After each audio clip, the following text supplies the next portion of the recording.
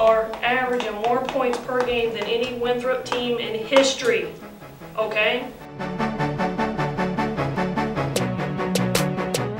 Have fun on your home court. You're down to 6 games in this house. We need to take care of every single one of them, okay? And we get right back on track tonight. And I told you I don't want to sniff a loss for a long, long time.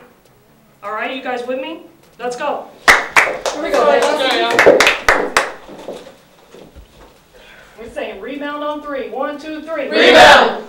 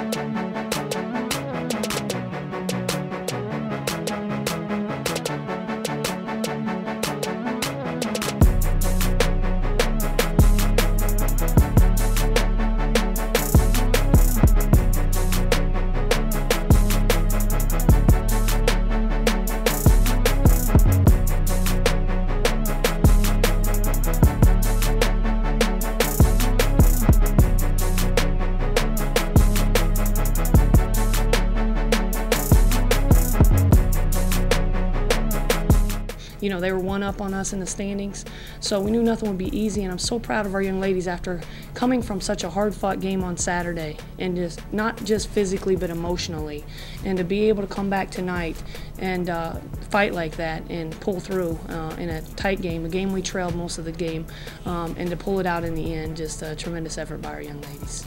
We all wanted this really bad.